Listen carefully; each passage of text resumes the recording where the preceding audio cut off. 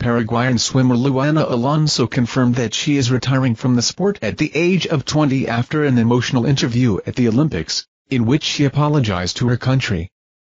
She took to Instagram after finishing 6th in the 100m women's butterfly, 0.24 seconds behind Georgia's Anna Nitsarabs, which ensured that she narrowly missed out on qualifying for the semi-finals. Her statement on social media read, "It's official now. I'm retiring from swimming, thank you all so much for the support. Sorry Paraguay, I only have to thank you." Shortly after getting out of the water, Alonso spoke with Paraguayan outlet Claro Sport for what she described as an emotional interview, saying sorry for not qualifying.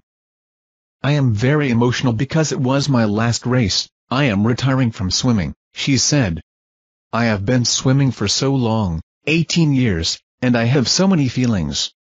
Unfortunately, I made the decision to stop and I am happy that my last race will be at the Olympic Games. It didn't happen the way I wanted it to. I sincerely apologize to Paraguay, but I did what I could, despite several things that happened to me before. So, I'm happy and also to retire here with a full stadium and finally have the Olympic Games." Alonso confirmed that she will next head to the United States to study political science at Southern Methodist University near Dallas, Texas, with the ambition to help her fellow sportspeople in an official capacity.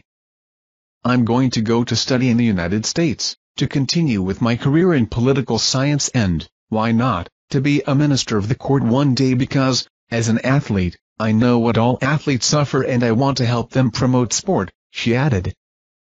Claro Sport producer Walter Estigarribia claimed that Alonso was in tears when she spoke to the broadcaster.